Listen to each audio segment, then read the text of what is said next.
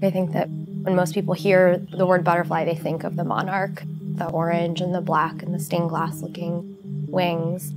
They migrate all the way from Central America, where they overwinter, north towards Canada. So they come through Maryland and the Chesapeake Bay region every summer.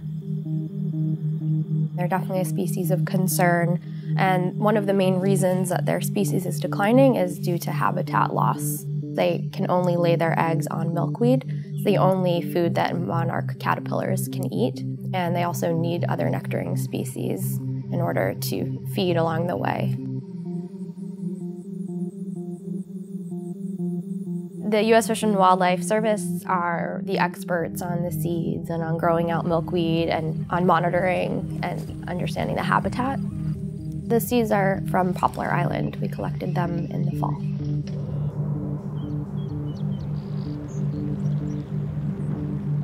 Masonville Cove is one of the nation's first urban wildlife refuge designated by U.S. Fish and Wildlife Service.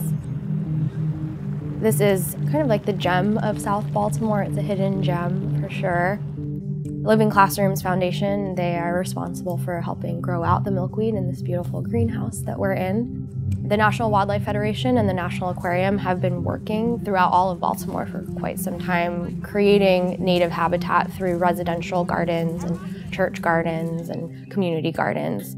What we're doing today is we're planting a ton of milkweed. Take some spades here. I am going to do a demo. What we're working to do is create a full-fledged education program to really empower the students to take ownership of these green spaces and understand the why behind these gardens.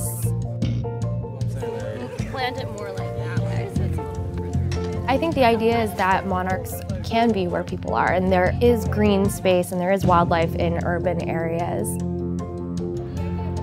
When you build it, they will come. Once you start planting, local species start coming back.